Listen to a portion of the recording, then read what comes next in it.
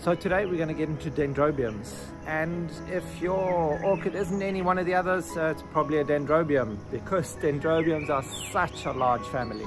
But really there's such a broad spectrum of different Dendrobiums that we're going to have to look into to help you figure out which is yours. Let's just go through some of the examples, and this should give you a better idea of what you're looking at. And with that, welcome to the Nature Company. If this is the kind of information you're interested in, please hit that subscribe button if you haven't already, and that notification bell to be notified of all our upcoming videos so you don't miss out on a thing. And here's just a tiny selection of some of the different Dendrobiums. And no, I promise I'm not trying to make your life more difficult.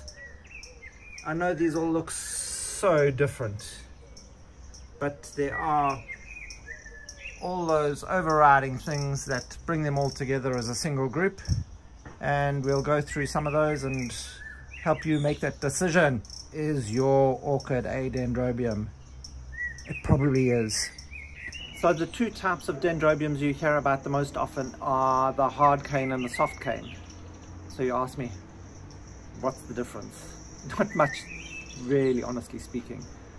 But the hard cane Dendrobiums are generally the Dendrobium phalaenopsis type, the Dendrobium bigibbum, that sort of line, and the soft cane are generally your Dendrobium nobile. These are the ones that you'll come across most of the time and are generally some of the easiest to look after. So let's get out the microscope, take a closer look, and let's get you more confused as to what orchid that you have. So I want to talk about the leaves first. But what's this? What we have here is what they call a terete dendrobium. This is Dendrobium orchids, and you're saying, but it's leafless. No, actually these are its leaves. It's actually pseudobulbless. There's no pseudobulbs on this plant. It's got these long rhizomes that lead straight onto the leaves. So what we do with this when we classify it is we say, okay, well, it's a Dockerelia now, so forget about it. Sometimes it's as easy as that. They rename it and we can just set it aside and forget that it's a Dendrobium. So easy. Exactly what a leaf is and what a leaf isn't, we can actually have a look at the leaves and use them to help us identify. The Dendrobiums will have from lanceolate to oblong to ovate, and these are just big scientific words to say that they kind of look like this. But the one thing about them is you'll see that they always alternate. So as they run up the cane, they'll grow from opposite sides of the cane on each node. And I know that's a big help. And with the leaves, we can have a leaf count from a single leaf all the way up to leaves running the entire length of the pseudobulbs.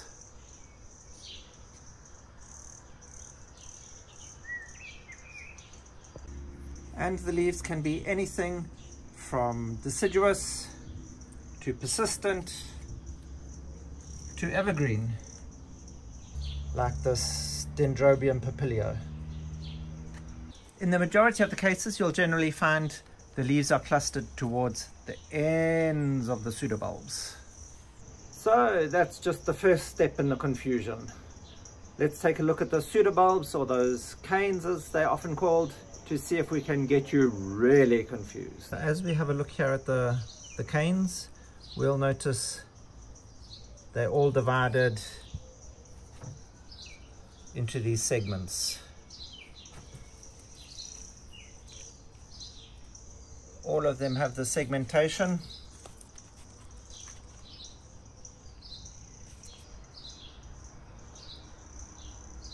And the other thing you'll notice, that even with these bulbous ones, you'll notice they too have the segmentation. And along with that, you'll notice the residue. On all of them, there's these leaf sheaths that cover up those nodes. They often fall off or are slowly worn off by time, but you notice that they are generally there on all the different varieties.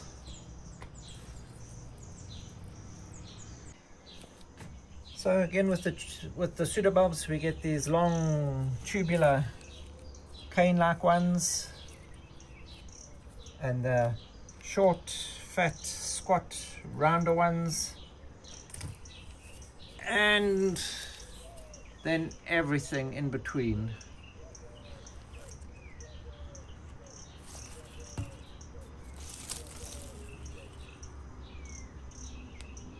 And now I'm telling you that these orchids are sympodial.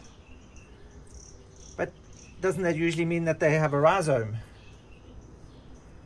that grows laterally and then has the verticals off of it? Well, they do have a rhizome.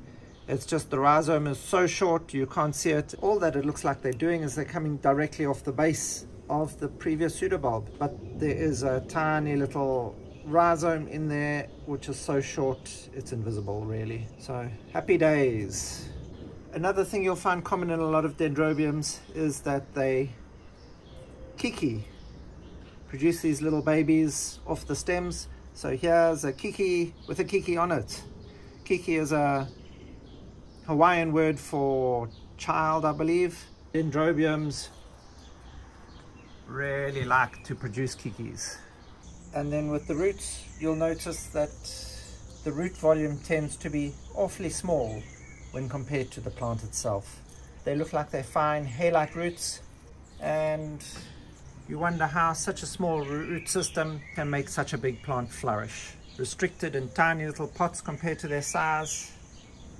Wait, don't look here, I've just been telling them there's not much root system. But honestly, if you look at the overall size of the plant, there really isn't that much root system compared to what a lot of other orchids or types of plants may have. So now, just to make it easy, let's have a look at the different sizes, and that will help us get a clear picture whether you have a dendrobium. So we get these tiny little spreading ones, these small little mounding ones, these almost reed-like grass ones, these upright medium-sized ones, these rather large bulbous strange looking ones, and the darn right tall upright ones, and the all over the place huge big masses of plant ones. So you should have a good idea now. All of that just makes it so much easier. But now we know why I called it the muddy waters of orchid identification. But if you look at the basics that I gave you there, you should be able to get a good idea of whether your orchid is a dendrobium or not. And invariably, if you do have one of the really strange ones, you probably know already, because then you're probably a verified orchid collector or just a plant maniac like me. If you have found any of this information helpful, please hit that like button and that subscribe button down below if you haven't already, and that notification bell, bing bong, to be notified of all our upcoming content so you don't miss out on a thing. Help us grow as we help your plants grow.